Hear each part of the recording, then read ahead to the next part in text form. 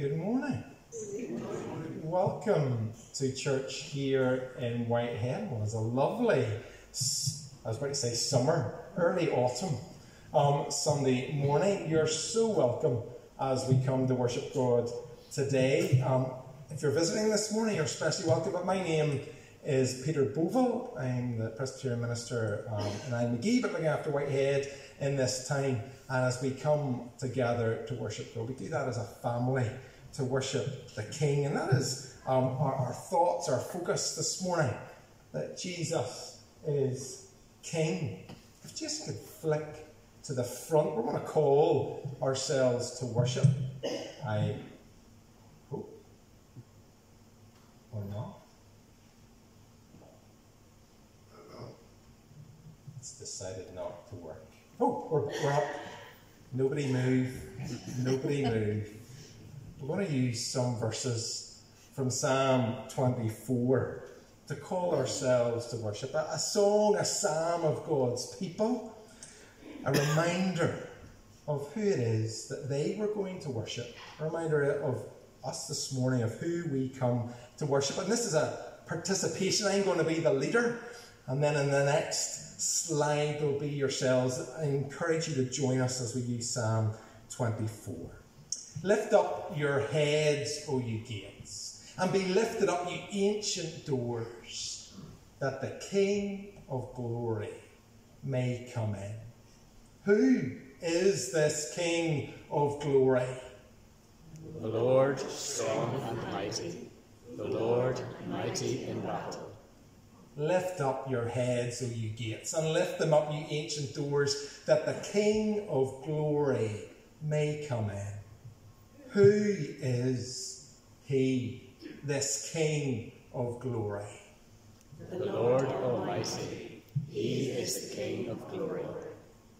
And it's that King of glory that we come to sing and worship this morning, that King of glory that we come to hear from through his word, and that King that we will speak to as we pray together. And we're going to sing, and if you can, please stand and join us as we sing, The Lord is King, lift up your voice. Let's stand together.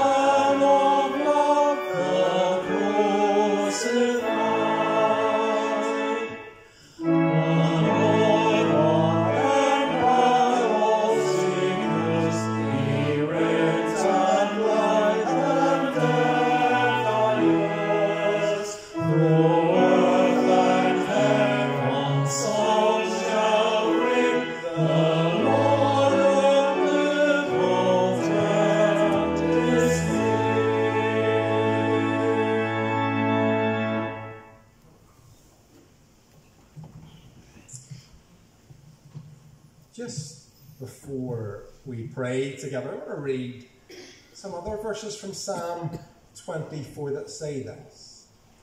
Who shall ascend the hill of the Lord? And who shall stand in his holy place? He who has clean hands and a pure heart, who does not lift up his soul to what is false and does not swear deceitfully. But a psalm that reminds us that we know we do not have clean hands. We don't have a pure heart. But as we come to pray to God this morning, we do that through Jesus. So we want to do that. We want to pray together in Jesus' name. Let's pray. Father, as we say your words, these words from Psalm 24, we are so mindful that we fall short.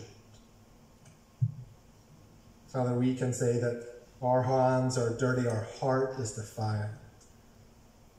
Unfortunately, we would confess that we do often and do hurt the loved ones that we love. We take advantage of those who show kindness to us. Father, you know our hearts today. But Father, we thank you for Jesus. Because we can ascend the hill of the Lord. We can stand in your holy place because of Jesus.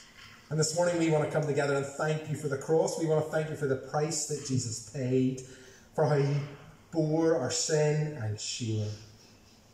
And we come this morning to declare your amazing grace to us, to thank you for your love for us, for washing us and cleansing us through the blood of Jesus, to be able to bow our heads before you and know that we can be forgiven through him, that we have been rescued to worship you, to live for you day by day. Father, our prayer today is that our response to your love is one of showing you abundant love, of living our lives for you, of giving you our lives as living sacrifices. And because, Father, you held nothing back when you gave Jesus as he died for us, Father, we pray that you would move us to hold nothing back as we worship you with all of our heart and soul and mind and strength.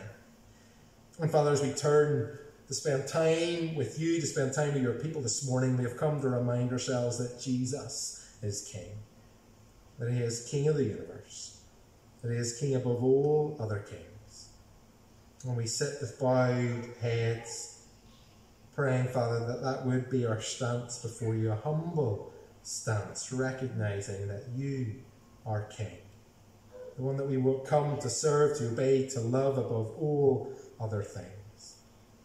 And so, Father, this morning, move us closer to you, closer to each other as your people in this place, and help us to trust you above everyone and everything else. We pray all this in Jesus' name. Amen. Just for a few moments, we're going to learn together as a church family. Every time I come and try to do a little section where we can learn together and include any of the kids that are with us this morning. So it's great to have Nika with us this morning. Good morning.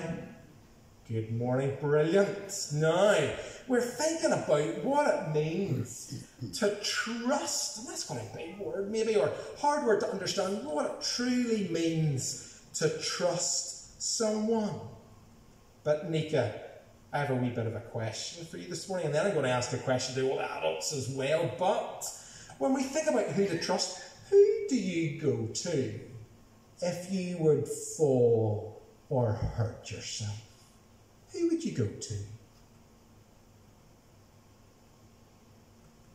Who would you go to if you fell and hurt yourself? Or who would you go to if you were scared? Huh? Can you think of anybody you might go to? Who would you go to if you were scared? I hope everyone else is answering that question. I might ask at random. But I am sure that Nika might go. Would you go to your mum or your dad? Not convinced? Okay. I think you would. I think if Nika or any kids fail and hurt themselves, or if they find themselves somewhere that they were scared, they would maybe go to their mum and their dad, or a growing up that they knew, and that they knew that loved them. And actually that's kind of helping us answer that question, who do we trust? If we would go to someone if we were hurt or we were scared, or for the adults, if we needed advice about a big problem, or if we were ill and needed help, that person that you think you would go to, I think that's somebody that you trust. That's somebody that you trust. And this morning, for all of us, no matter what age we are, we want to think about trusting God. And we're going to learn a little memory verse together. And Nikki, you do some actions with me, would you? Because that'd be all on my own if you didn't. We're going to learn this memory verse. I think a verse that you will know. It's from Proverbs 3, verses 5 to 6. It's this: trust in the Lord with all your heart, and do not lean on your own understanding.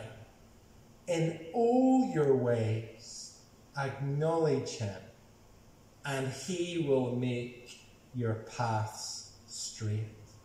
So Nikki, you and I are going to do some actions. What do you think?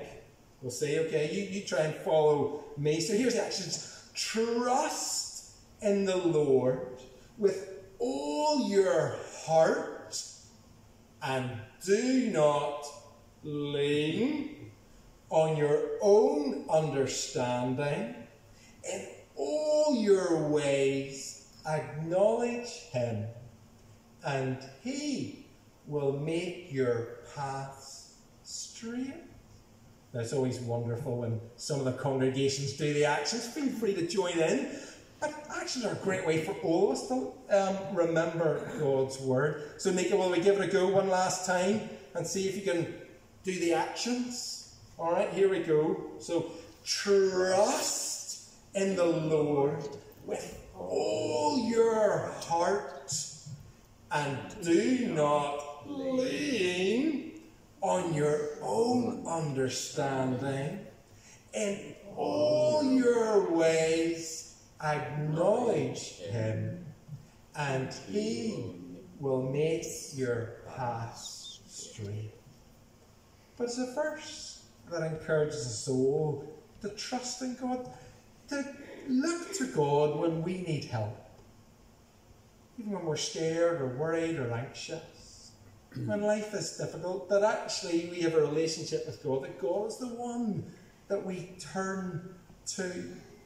And that verse encourages us to trust in God with all of our heart and soul and mind and strength, not to lean on our own understanding or the understanding of the world, but in all our ways to acknowledge him, to look to him, to thank him and praise him for being with us. And God is faithful. God leads us and guides us as we look to him. And one of the ways in which we can trust God is how we listen to his word. That if we say that we are trusting in God, that as we turn to his word, we listen. We believe that this is true, that this is best for us. And there's that encouragement. I think they have a slide. Did I put it in? Yeah. Slide, the last time I was here, we thought about how we are family. We had our Mr. Potato Head, Mr. and Mrs. Potato Head. We're all parts of God's family. But God's word tells us that we are family. That we are to love each other, to look to the good of each other, to pray for each other, to be a family. And as we trust God, we trust in his word, we believe that this is what's best for us, and we listen and we follow. And that's my encouragement again today, to remember that we are family. That's what God's word tells us. And we want to trust God that this is what's best for us. And so to act in that way, to build relationships with each other, to love each other, to care for each other, to be a family as we gather on a Sunday morning. One other way in which we can recognise that we trust God is the giving of ourselves, the giving of our time, our gifts and our energy, but also of our possessions. And so your offering will now be received as we continue to trust God as we give to him.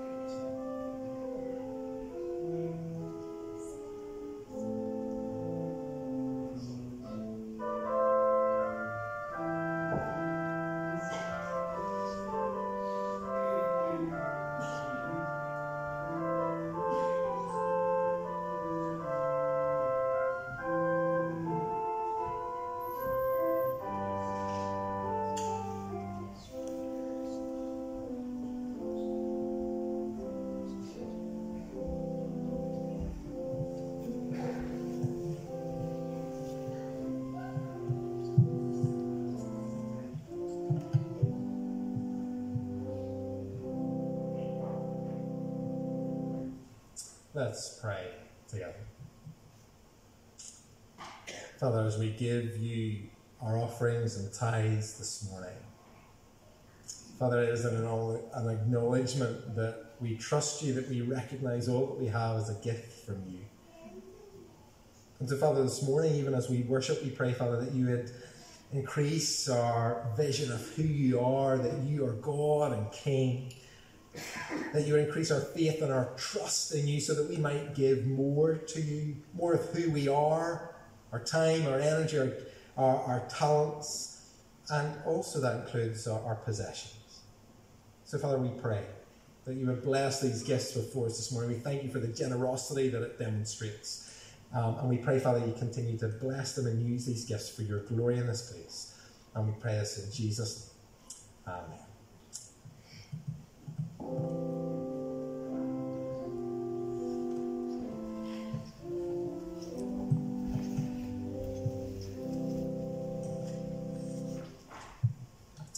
Just some announcements at this time in our service.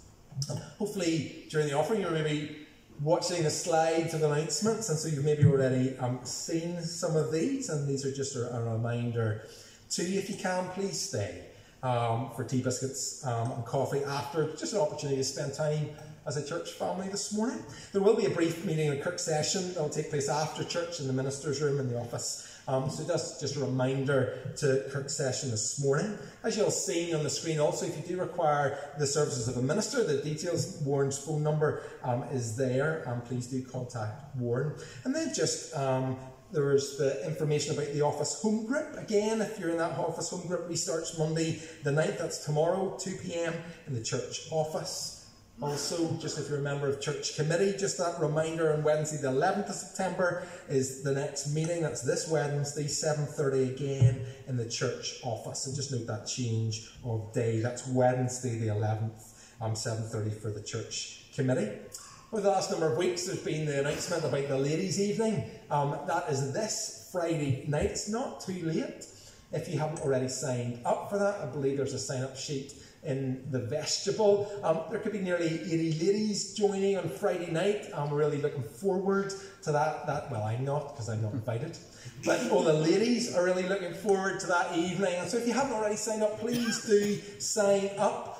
Any gifts, any monies that will be raised from that night are going to go to the ongoing youth work in our local area across the 3 churches. But please do. I suppose that we're encouraging, you ladies already know that, encouraging maybe if you can to share lifts, because there'll be a restricted number of car parking spaces. But yeah, we look forward to that evening.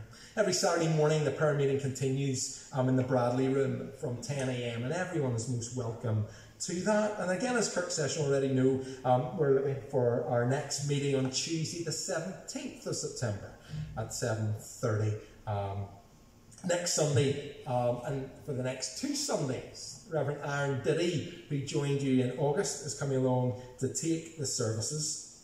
And then finally, the monthly afternoon service that was to take place today, it's not taking place today. It's been postponed to next Sunday at 4 p.m. And do pass on and invite anyone who might want to come along to that. Thank you for bearing with me through those announcements. We're going to take some time to consider entering in to the presence of God, to praising our great God. And Wendy's going to come and read some verses from Hebrews that just speak of the privilege that we have of entering into God's presence. And then after Wendy reads, we're going to sing together Thanksgiving. Wendy, thank you.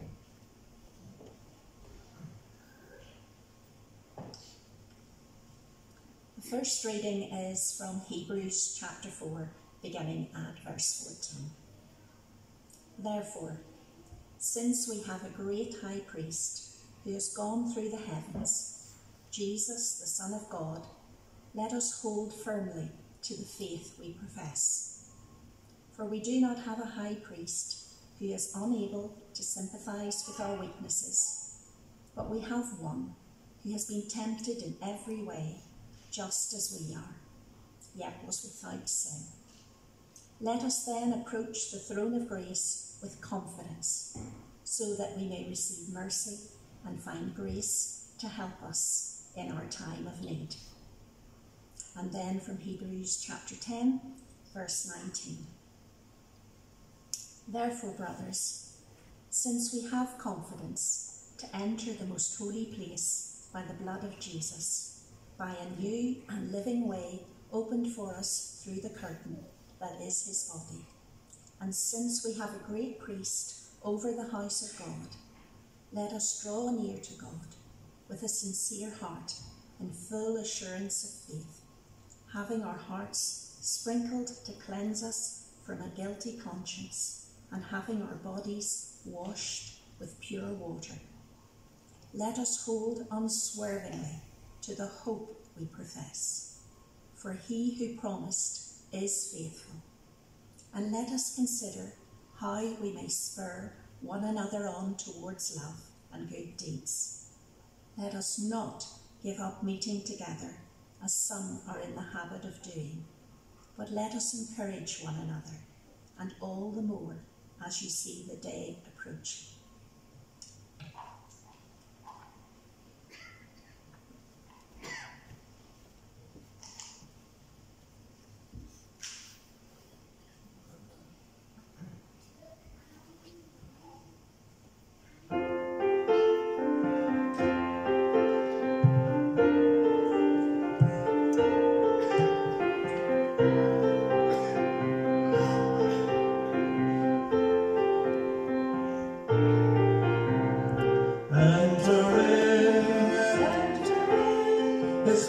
With praise, for he is greatly to be praised.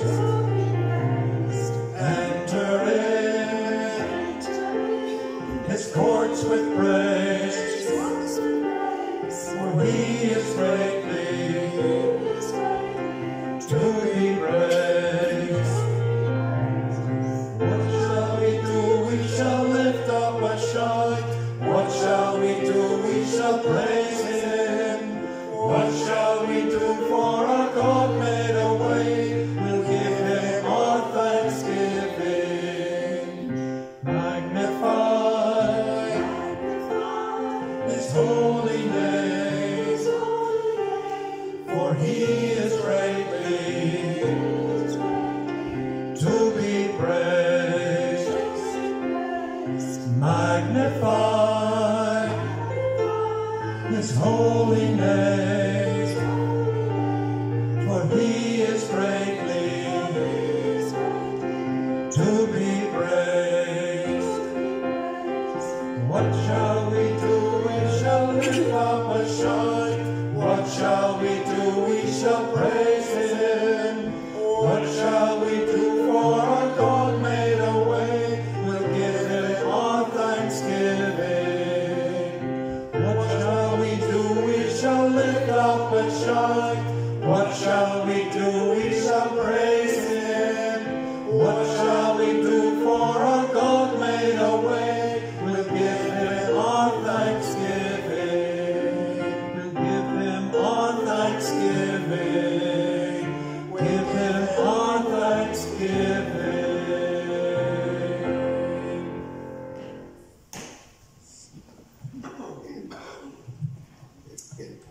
In a few moments, we're going to enter into God's presence right before the throne of grace as we pray together. But before we pray, I want us to just watch a short section of a video that's been produced by Open Doors through the month of September. They're encouraging us to pray for Christians in Africa.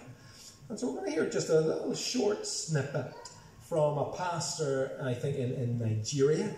It just reminds us of the plight of our brothers and sisters, particularly this month in Africa. And then we're going to pray together. We're going to pray for others. We're going to pray for ourselves and our church family and our church family around the world.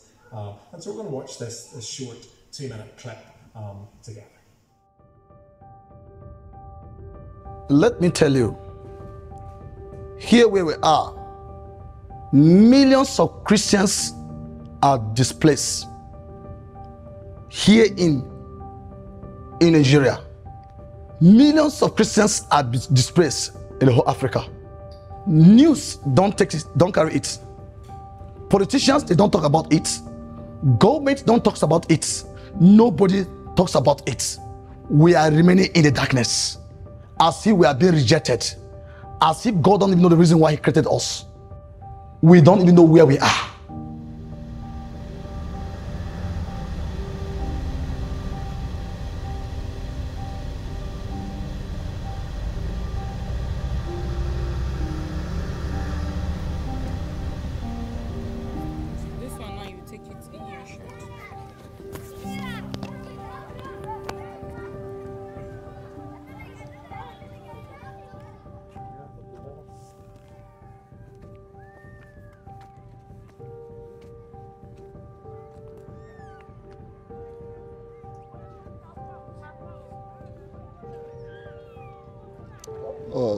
This is where we live, in IDP camp, for 4 years, getting to 5 years now.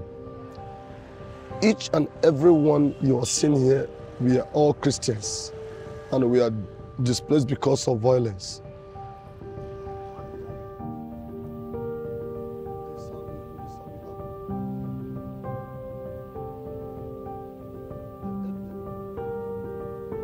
Most of them are women here now.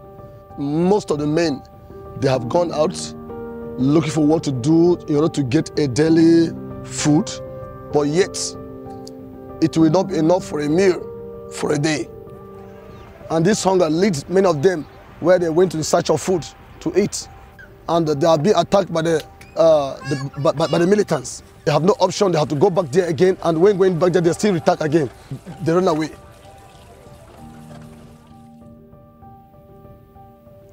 Here is my house. 3 of them stayed here with me and my wife. Then the rest of the children join up my neighbor to stay when it's night. When day breaks, they comes back and meet with me, stay with me as parents. This is cupboard that we use it, the roofing, preventing sun from preventing us from sun. As you can take a look at this tent here is from here to this place is 1.5 meters. From here to here is 1.5 meters. From here to here is 1.5 meters.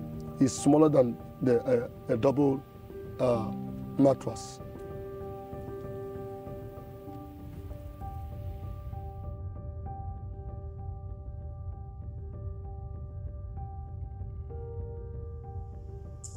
Just a few moments. It just gives us a little bit of an insight into the life of displaced Christians in Africa. We want to pray for them now. I encourage you maybe to consider looking up the Open Doors resources during this month as we pray for Africa. But let's pray together. Let's pray. Father, we thank you for the amazing privilege that we have to come into your presence today. To come in as your children, loved by you, knowing, Father, that you are a heavenly Father who delights to hear our prayers. And so, Father, we want to come now and pray for ourselves and our own families. We want to pray for our church family here in Whitehead. And we want to pray for your church family all around the world. But, Father, as we come into church today, we want to pray for our own families, the families we've maybe left as we've come to church, the families that we live with or have left our homes. But Father, those closest to us, Father, we thank you that you love them. And as we come maybe to church this morning, we are just anxious for them, worried for them, maybe situations that they're going through, challenges that they face. But Father, we want to pray for those closest to us this morning. And we pray, Father, that you help us to trust you.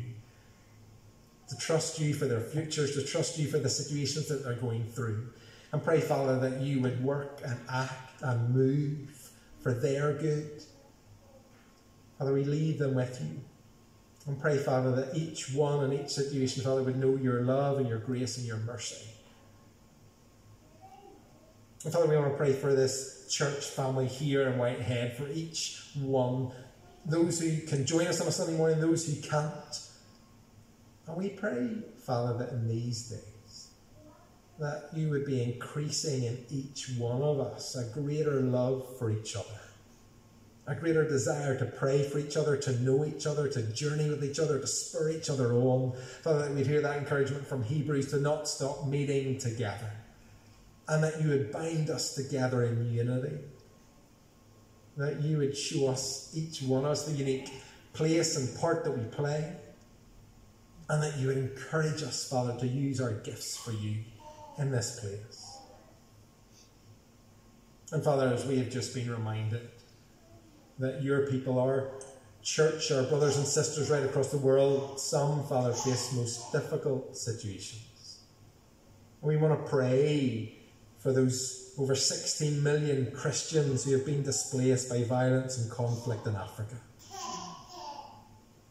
Father, it's very hard for us to grasp and understand just what they're going through.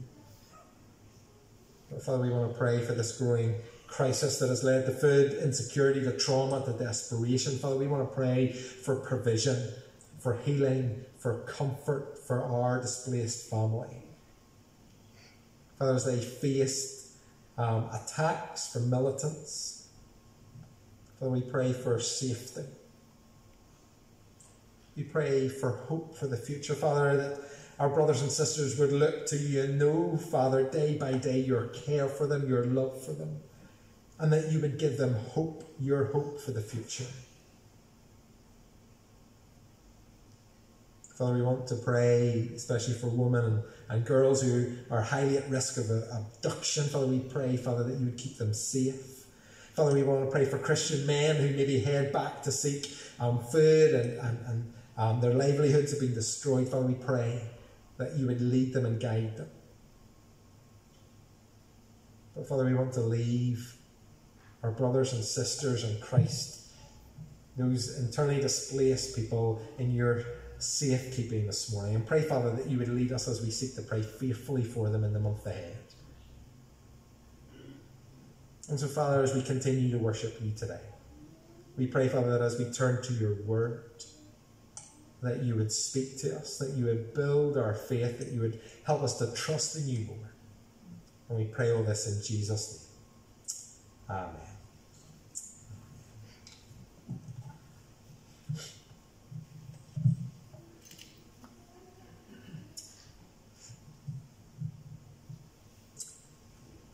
Are you a good storyteller? Are you a good storyteller? I don't count myself as a good storyteller. I think a good storyteller has to be good at delivering the punchline. I'm not very good at delivering the punchline. I get confused in the middle and things don't make any sense. But somebody who's a good storyteller is good at delivering the punchline. And maybe you know someone who is a good storyteller. When I was at university, one of my friends was an excellent storyteller, so much so that after he spent a summer in South Africa, he came back with a story. And this was a story that he recounted again and again. He gathered small groups of friends at university and proceeded to recount a dramatic story of his time in South Africa. It involved drama, it involved suspense, it involved intrigue. He had everyone on the edge of their seats. He dragged it out for about 10 minutes, and it came to the final scene on a beach, chasing someone who had stolen his keys, and he eventually grabbed them, and he said he was pulling their leg, and then came the punchline. Just like I have been pulling your leg for the last 10 minutes. And everybody sighed and couldn't believe it, but it was a gripping story. Just a pity it wasn't true. But today, we want to hear a true story.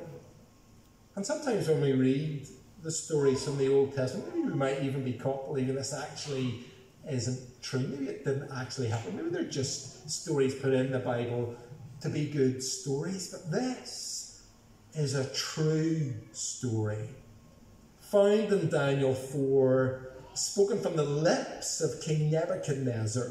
And it is indeed an amazing story, a story of drama, of intrigue, of transformation, a story with God right at the heart of it.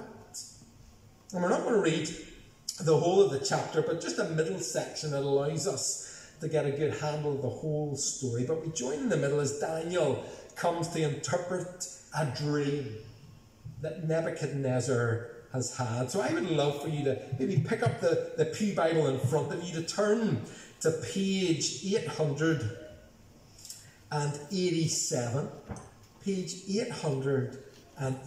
It's a little bit of a longer reading. It's helpful maybe to follow along as I read it.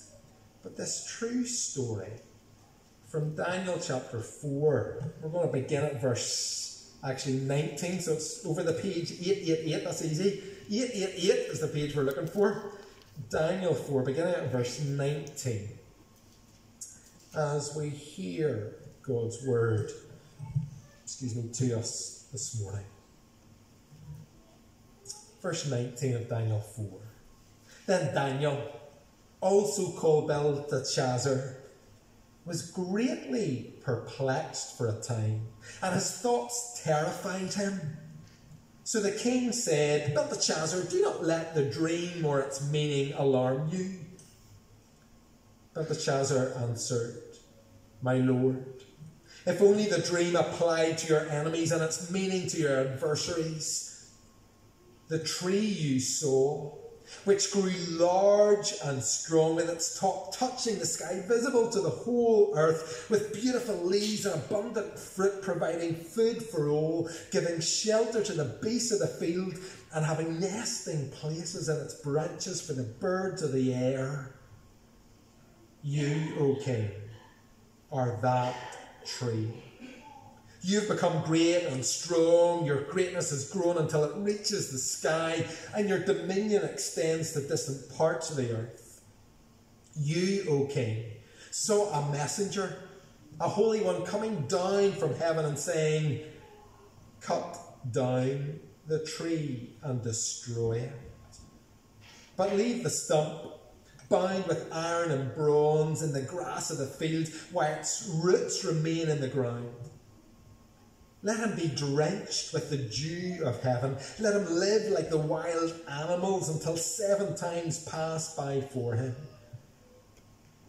This is the interpretation, O king, and this is the decree the Most High has issued against my lord the king. You will be driven away from people and will live with the wild animals. You will eat grass like cattle, be drenched with the dew of heaven. 7 times will pass by for you until you acknowledge that the Most High is sovereign over the kingdoms of men and gives them to anyone he wishes. The command to leave the stump of the tree with its roots means that your kingdom will be restored to you when you acknowledge that heaven rules. Therefore, O king, be pleased to accept my advice. Renounce your sins by doing what is right, and your wickedness by being kind to the oppressed. It may be that then your prosperity will continue. All this happened to King Nebuchadnezzar 12 months later. As the king was walking on the roof of the royal palace of Babylon, he said, Is not this great Babylon I have built as the royal residence by my mighty power and for the glory of my majesty? The words were still on his lips when a voice came from heaven. This is what is decreed for you, King Nebuchadnezzar. Your royal authority has been taken from you. You will be driven away from people and will live with the wild animals. You will eat grass like cattle. 7 times will pass by until you acknowledge that the Most High is sovereign over the kingdoms of men and gives them to anyone he wishes. Immediately what had been said about Nebuchadnezzar was fulfilled. He was driven away from people and ate grass like cattle. His body was drenched with the dew of heaven until his hair grew like the feathers of an eagle and his nails like the claws of a bird. Amen. You keep your Bibles open. In a few moments we're going to return to these verses. But before that we're going to stand and sing, if you're able to stand, we're going to sing, Lord, reign in me.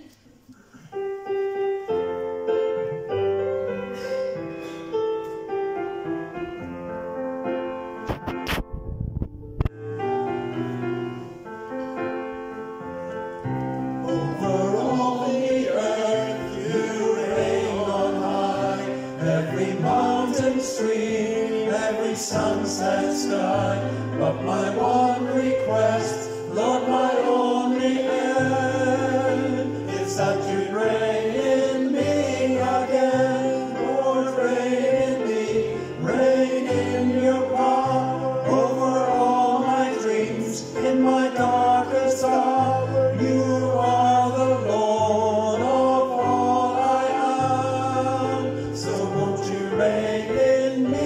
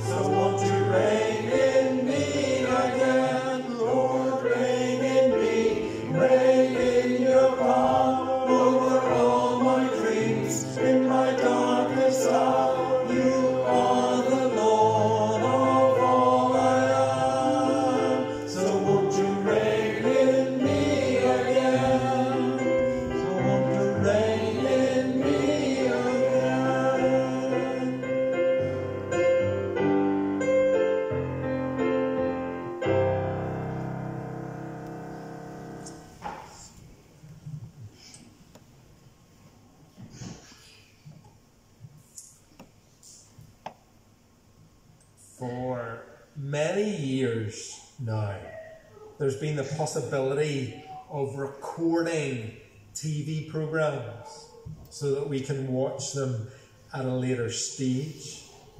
I think all of us will be able to remember the old video recorder.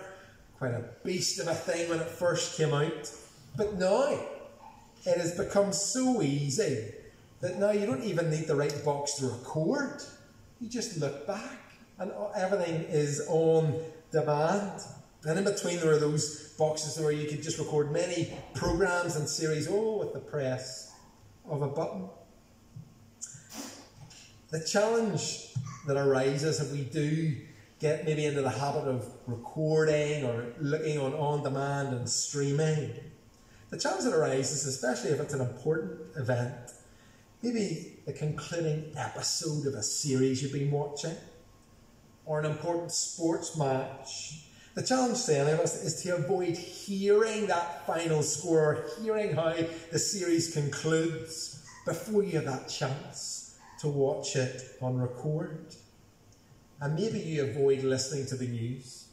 Maybe you avoid chatting to people around the lunch table at work. Or maybe the first thing you say to people is, "Don't tell me how it ended." You don't want to hear the end of the story. You don't want to hear the score of the match because it can ruin everything. Here at the beginning of Daniel chapter 4, we get a little bit of an insight into the end of the story, but I don't think it ruins it for us. It helps us to see the big thing, the big point of this chapter. And Nebuchadnezzar himself puts in an introduction in verses 1 to 3. If you have your Bibles, you can look back to verses 1 to 3 of chapter 4. And Nebuchadnezzar begins telling his story by praising God. And then he comes to speak of God's reign and rule. And we read this in the opening verses of chapter 4. King Nebuchadnezzar, to the peoples and nations and men of every language who live in all the world, may you prosper greatly. It is my pleasure, Nebuchadnezzar says, to tell you about the miraculous signs and wonders that the Most High God has performed for me. How great are his signs, how mighty his wonders. His kingdom is an eternal kingdom. His dominion endures from generation to generation. That introduction gives us notice that something has happened in King Nebuchadnezzar's life. Because the last number of chapters, the early chapters of Daniel 4 or Daniel, give glimpses of Nebuchadnezzar turning to the one true God, but never quite getting there. And the last chapter especially spoke of how Nebuchadnezzar was completely wrapped up in himself and his own worship. And yet here, at the beginning of chapter 4, we see a change. We read of Nebuchadnezzar speaking of signs and wonders that the Most High God has performed for him. It has become personal. God has intervened in his life. And before we consider exactly what has happened to Nebuchadnezzar, I want to make sure that we get the punchline of the story. Unlike that sports result, or unlike the final episode of the drama, we don't want to avoid the big storyline here. We don't want to avoid the reason this chapter is in the Bible. And Nebuchadnezzar has already touched on it in the opening verses, but just in case we are in any doubt, God tells us 3 times what this story is all about. Verse 17 from the lips of Nebuchadnezzar, verse 25 from the lips of Daniel, verse 32 from a voice from heaven. Daniel 4 is all about this message. A message for Nebuchadnezzar, for the nations, for the peoples of the earth. A message for you and I. That the Most High is sovereign over the kingdoms of earth and gives them to anyone he wishes. That's what Daniel chapter 4 is all about. The Most High is sovereign over all the kingdoms on earth and gives them to anyone he wishes. God is king. God is sovereign. God rules and reigns. That's the punchline of this chapter. So what of King Nebuchadnezzar? What has happened to him in this chapter? It begins with a troubling dream.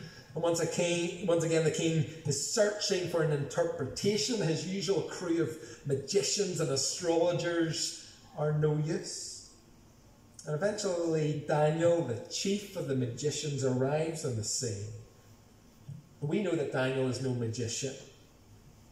His interpretations, his wisdom come from God, as Nebuchadnezzar alludes to. And so what is the meaning of this dream? As we read that middle section, when Daniel hears the dream, he's actually greatly perplexed and terrified. He knew who this dream spoke of and what it foreshadowed. But with the king's encouragement, he tells the king who the dream is about and what it means. And it's all about God dramatically humbling King Nebuchadnezzar until he acknowledges that the Most High is sovereign over all kingdoms on earth and gives them to anyone he wishes. I don't know if you've watched this movie. I've watched it a while ago now. It's King Arthur, Legend of the Sword. There have been many movies that have been produced based on the legends around King Arthur. But the core of the plot of this movie was how King Arthur dies. And after that, his brother tries to take the throne by force.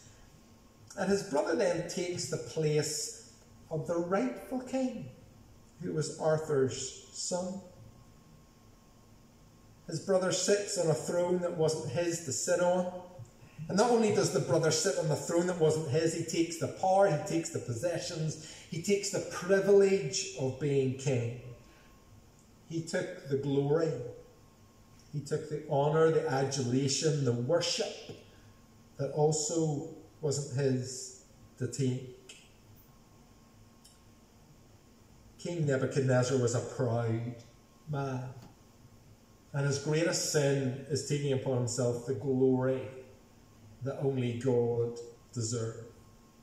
Verse 29 and 30, as the king was walking on the roof of the royal palace of Babylon, he said, "Is not this the great Babylon I have built?"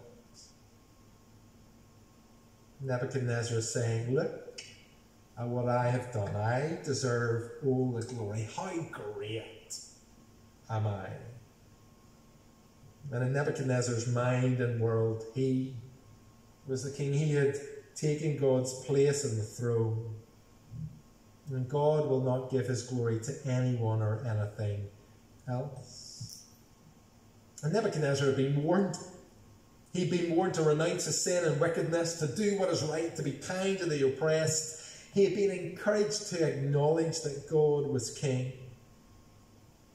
However, he didn't heed the warning.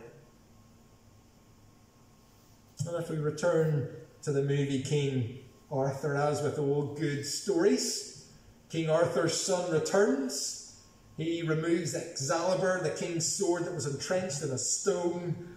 He returns to rescue the kingdom, to kill his uncle, to rightfully sit on the throne as king. And God has come in Daniel 4 to teach Nebuchadnezzar who is really king. To humble him in the most dramatic of ways. He loses his mind. He's driven from the people to eat grass like an ox. He lives in the fields, grows hair like the feathers of an eagle, nails like the claws of a bird. He becomes like an animal. As Nebuchadnezzar says on his own lips later on in verse 37, those who walk in pride, God is able to humble. God is king. And as we read at the beginning of the chapter, we read again at the end of verse 34, God's dominion is an eternal dominion. His kingdom endures from generation to generation. God is king of all peoples, over all countries, and king forever. So this is the truth that we find in Daniel 4, the truth that we want to grapple with in our individual lives today. And the truth speaks into our lives in different ways. It encourages us to pray. It encourages us to pray for the world in which we live. And there's so many situations that can cause us to lose hope, to struggle to see a way forward or a solution. There are so many difficult situations around the world that are so vast in scale, beyond our comprehension, situations of war and famine, corruption, natural disaster. But the reminder from Daniel 4 is, over all these things, God is king. Over this world, over all peoples, over all countries, over all governments. And when we pray, just like we were doing a little bit earlier in the service, we are praying to the King who can answer our prayers, who can move in governments, who can humble the proud and bring hope. And so we find hope. Hope for situations around the world, hope for our nation and country, hope for our individual lives as well. Because sometimes there are situations in our individual lives where we feel there is no hope, there is no way forward. Just yesterday on the BBC News site I read this, the world order under threat, not seen since the Cold War. And so this is day after day. It's quite a statement. And I wonder, how does that make you feel? Where is the hope in our world when there's war in Ukraine, Gaza, Myanmar, Sudan, Nigeria, to name just a few? Political uncertainty, rising racism. Our world is a turbulent place. But our hope is in God. God is our ultimate hope, not politicians or governments. Christ remains on the throne as in charge, and our hope is in Jesus.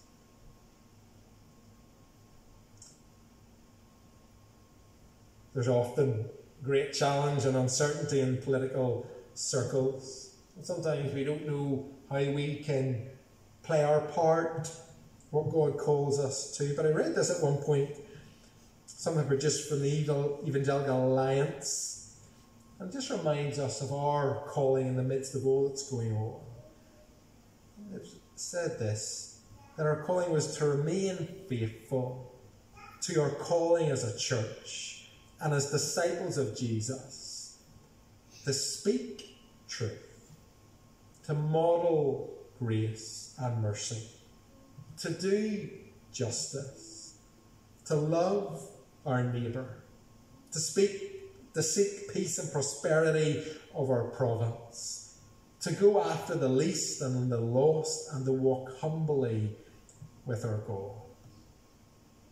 In the midst of all that's going on in the world around us, in our community, our society, God is King, and we're called to walk humbly with our God, to put our hope in Him. And in finishing, we bring the challenge to our front doors, into our own lives. God is King, but can you say this morning that He is your King? King Nebuchadnezzar was humbled to the point of being an animal so that he might acknowledge that God was King.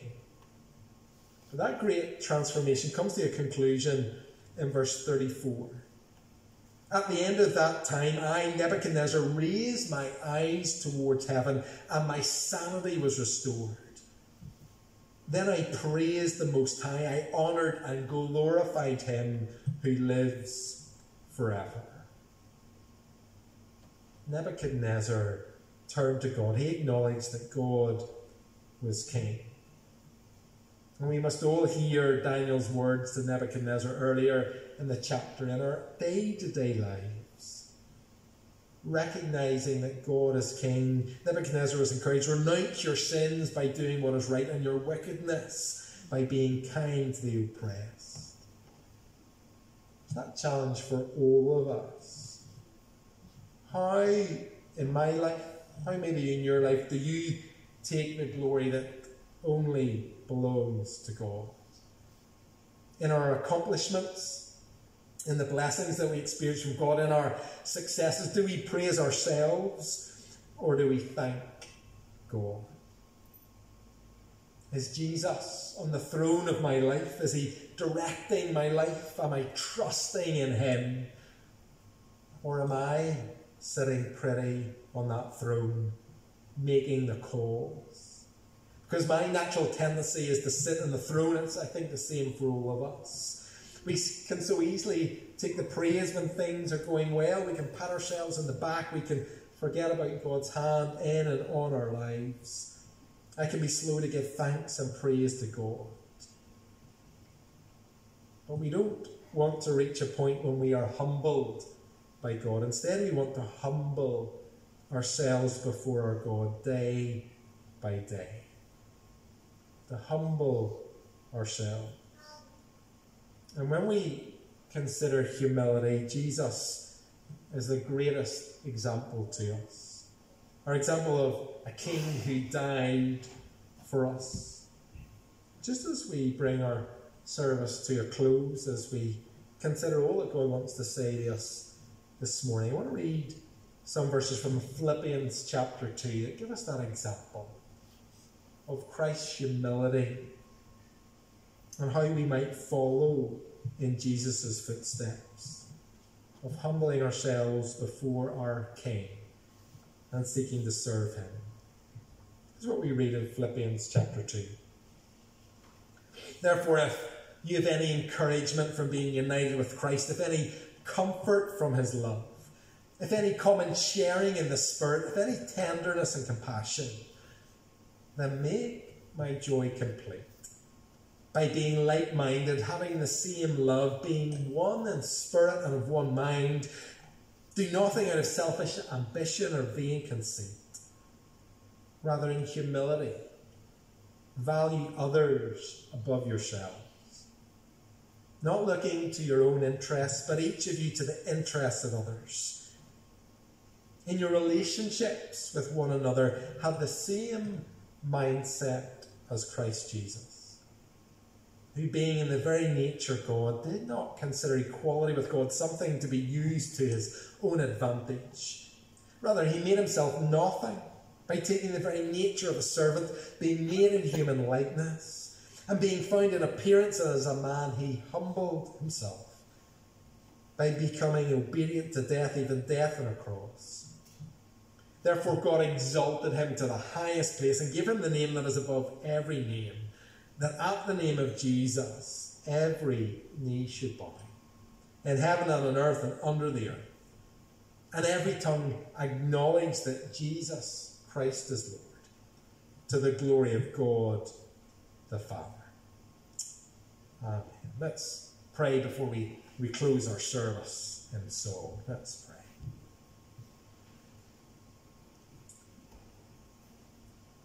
Father, we thank you for that clear central truth of Daniel 4, that you are King.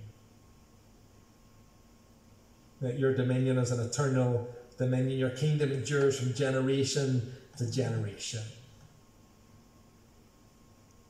Father, this morning may we recognize that amazing truth in our lives personally.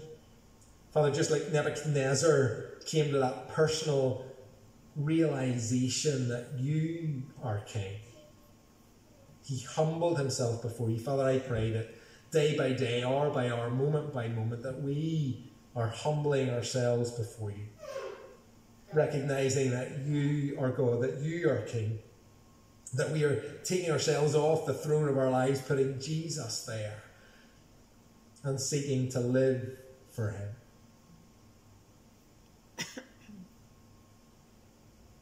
Father, we thank you that there is hope in our lives, in our world, because you are King. And not only are you that King who rules and reigns, who has power and majesty and deserves all the glory, Father, you're the God, the King, who loves us, who has shown us the most amazing grace and mercy, who welcomes us before your throne of grace, who wants to bring that mercy and grace into our lives in those times of need. And so, Father, today, may we trust in you as King of our lives, look to you and find hope today. Father, as we close our service, may the words of the song be a prayer from our hearts. And we pray all this in Jesus' name. Amen. Let's stand and sing King of Kings.